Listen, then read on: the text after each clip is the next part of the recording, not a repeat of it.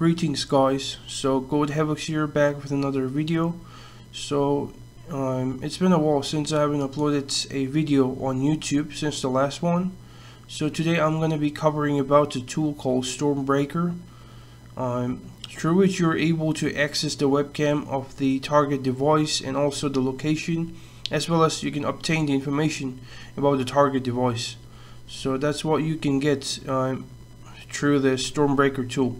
So to install it, we're just going to get to our browser, and then over here we're going to type StormBreaker and then GitHub. So we're going to enter now. So once you search for this one, StormBreaker, as you can see, the first result. So we're just going to click on that. Now it should load us up the page to StormBreaker on GitHub.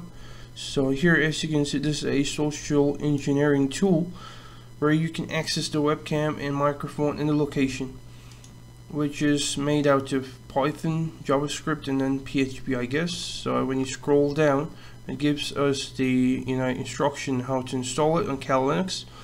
So we got this. So we're going to get clone at first. So that's what we're going to do. And I think I've already used the StormBreaker tool, so seems that I don't have it right now. So we're just going to install it from scratch. So I'm going to get to desktop, and then I'm going to clear, and then over here I'm just going to type git clone, and then what you have to do is basically, after typing git clone, you're going to have to click on this icon and then paste it. So you're basically just copying the link and then you're pasting it after the git clone command. So I'm going to enter now. So it's cloning the repository, in other words downloading, which is the directory of StormBreaker. So we're going to wait until it finishes. So once that is done, when I type ls, as you can see, I got StormBreaker inside my desktop folder. So same thing over here in the display, as you can see. So I'm just going to minimize that. So over here we're going to get to navigate to StormBreaker. So here, as you can see, we got a bunch of files like the requirements.txt install.sh, which is a bash file, I believe. So all of this is going to be required in order to run the st.py file, which is the StormBreaker file itself. So what we're going to need to do is here, as you can see, we got instructions.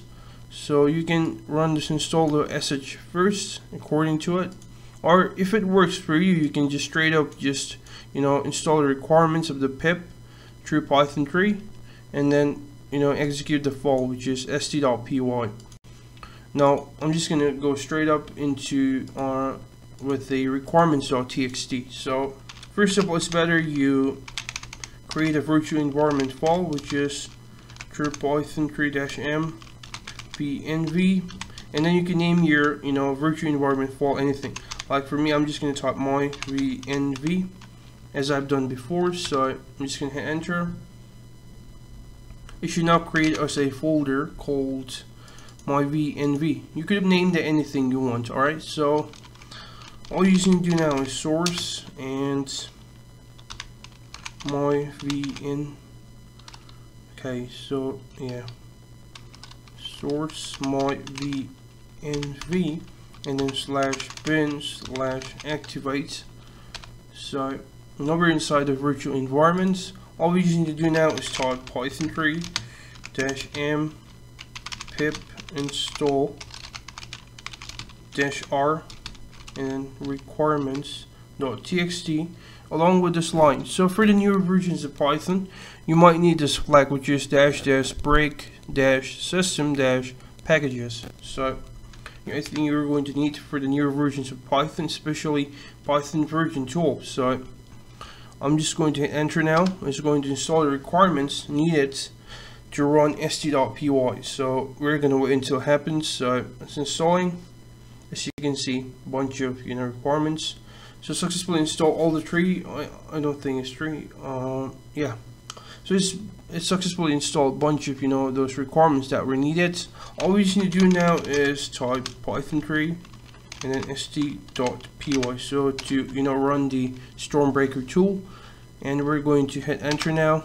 As you can see, it's running on port 2525. So yeah, that's there. And it's also recommending us to use ngrok to port forward this web panel. So I'm not going to use that, the ngrok. I'm going to use the other one, which is going to be localhost.run. So I'm just going to minimize this, and over here I'm going to type sh-keygen, and then I'm going to hit enter, and you can save the key file anywhere you want. Just hit enter for the default location. I'm just going to override that from the previous one. So for the new passphrase, you can give anything you want. I'm giving it hello 1234 and hello 1234. So that's pretty much it. And all you just need to do now is sh-R and port 80, followed by this colon, or yeah, it's colon, and then localhost with 2525, and then you're going to run it with localhost.run. So as you can see here in this command, so we're going to be running our localhost.run on port 80, followed by the port number of the this StormBreaker tool. So it's running on 2525, as you can see it here. It's running on 2525, same thing here, 2525, and then we're typing localhost.run. So I'm just going to minimize this. As you can see, all we just need to do now is type enter, and then type in the passphrase that will ask us to submit. So here, as you can see, passphrase was hello 1234, the one that we had created just now, and it has initiated the QR code as well, along with the link. So this is the link. So this is a link to the web panel, and when we just paste and go, as you can see, it will take us to the link to the web panel. So it's taking us there. So basically, as you can see, it just shows us in the GitHub page that the default username and password is admin. So you can change that if you want from the files, I guess. But for now, we're just going to go on with the default username being admin and password also being admin. We're going to log in. We're going to wait until it finishes logging in, and it will take us to the main page of StormBreaker. So there you go. And if you need to capture the camera of the targets, basically the front camera, I guess. So we're just going to click on copy, or you can manually just copy it like this and try it out on the target device. So I'm just going to use my virtual emulator for this one, simply. So over here I got the virtual emulator, and we're gonna get to Chrome. Okay, so over here you should get the results whenever I get to this link. So okay, so I'm just gonna paste it, and I'm going to enter. So it should now take us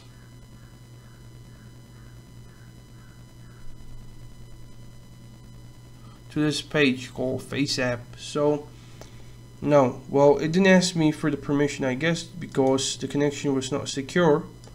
Let me just reinitiate the localhost.run one more time and then try it. So as you can see, we got the information of the device, even though we did not capture the front camera. But we're going to do that now, so just a sec. Alright, so now that I've relaunched the localhost with a new link and I've logged in into our panel, so I'm going to copy this link and try it one more time. So this time maybe this should work. So I'm just going to paste the link, and when I get into the URL, so it should take us to the page call the Face app, and then ask us for the permission. So we'll be prompted with a request. So let's see what we get. So as you can see, so allow this time or allow while visiting the site. So when we do that, it should actually start capturing the camera. So basically, this is our camera, just to show you. Here, as you can see, here, the same thing we can see over here. Alright, so this is the camera. So same thing will be captured from here. So as you can see, it's already starting to capture. So when we click on open file, it should take us there. So these are the files. So where it's stored, so I'm going to show you the location where it's stored. So I'm just going to minimize all of that, and then when I get to, let's typing ls, so we're going to get to our desktop where our StormBreaker is located. StormBreaker, and here inside the storm-web directory, as you can see, we got images directory, and when you just copy and paste it, hit enter, here you can see the bunch of PNG files. So you can also check it out from here. So when you get to our desktop, StormBreaker, StormWeb, and then the images, as you can see, a bunch of files that's being captured from the front camera.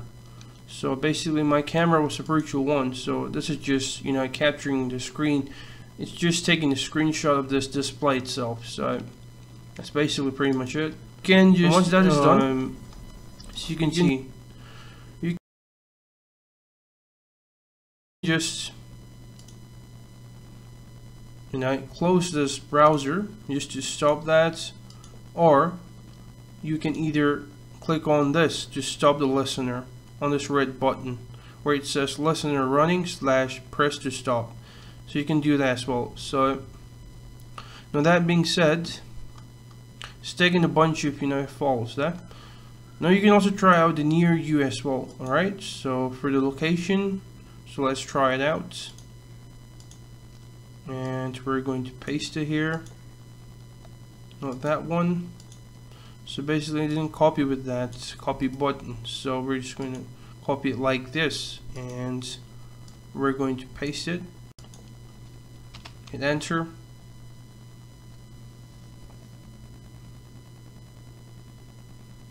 So it should take us to the page called near you, where you can extract the location of the target once it clicks on the continue button, and when he allows it, so it says coming soon. And then when you see for the location, as you can see, you can even get the IP, you can get a lot of stuff. Here's the Google Map link. When I get to it, when I copy it and then I paste and go,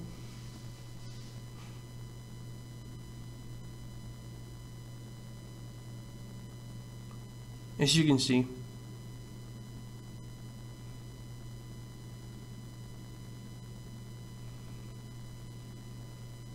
so this is where it's showing as to be the location. So this is how you can even try it with the Google Maps. So that's one thing.